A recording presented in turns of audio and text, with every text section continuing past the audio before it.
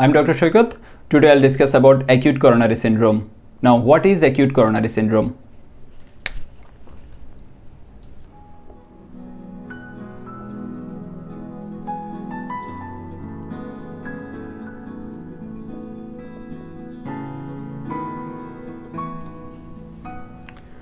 So, acute coronary syndrome is the term that includes both unstable angina and myocardial infarction. New onset, rapidly worsening angina that occurs at rest or on minimal exertion in the absence of myocardial damage. And what is myocardial infarction? Myocardial infarction occurs when symptoms occur at rest with the evidence of myocardial necrosis due to myocardial ischemia. Now, pathophysiology of acute coronary syndrome or MI.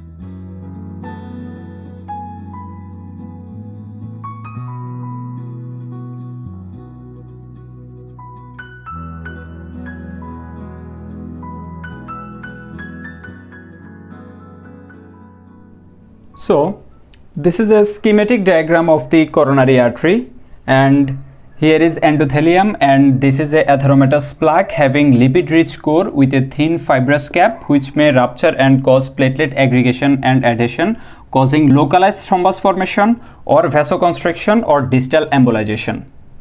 So, this dynamic process may increase the size of this thrombus and may cause complete occlusion of this vessel, or may regress due to the effect of platelet disaggregation or endogenous fibrinolysis. In acute MI, occlusive thrombus is always present at the site of ruptured atheromatous plaque, which cause irreversible myocardial damage or necrosis.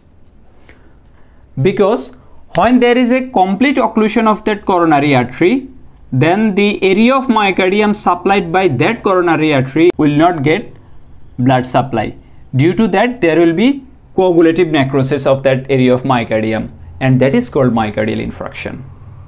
Now, what are the clinical features of myocardial infarction?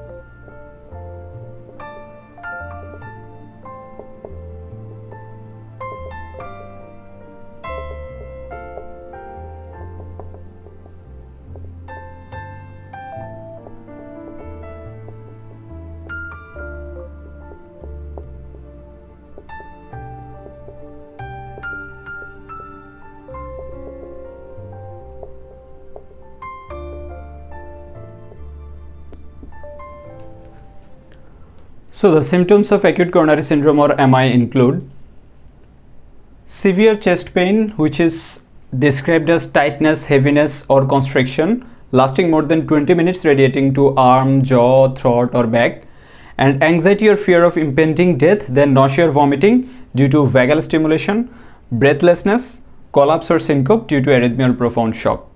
Now, what are the signs of ACS or MI?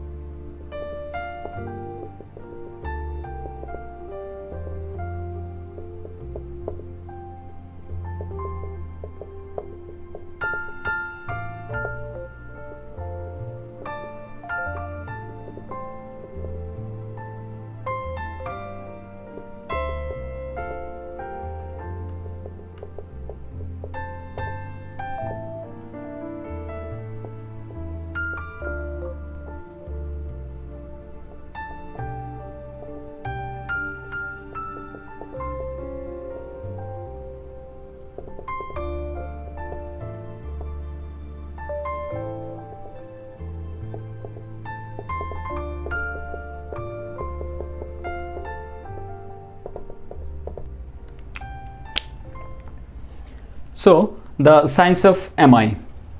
The first one is signs of sympathetic activation, that is pallor, sweating, tachycardia, and signs of vagal activation, that is nausea, vomiting and bradycardia. Then signs of impaired myocardial function, hypotension, oliguria, cold periphery, and there is basal crepitation due to pulmonary edema if left ventricular failure develops, and increased JVP, then there is S3. Then signs of tissue damage, that is fever, and signs of complications like mitral regurgitation or pericarditis. So these are the clinical features of myocardial infarction. Now the investigations for MI.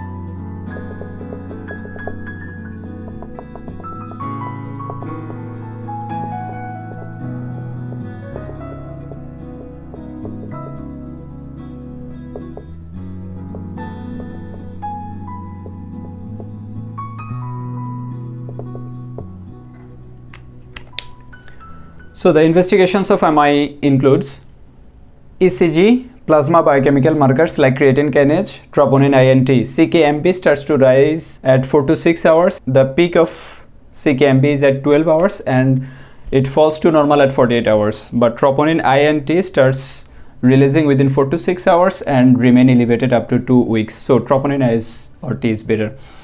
And other blood tests include leukocytosis, increased ESR or CRP in case of tissue damage, and chest X-ray we will get features of pulmonary edema if there is left ventricular failure, and on echocardiogram detects infarcts with regional wall motion abnormalities. Now, what are the ECG findings in MI? We will discuss.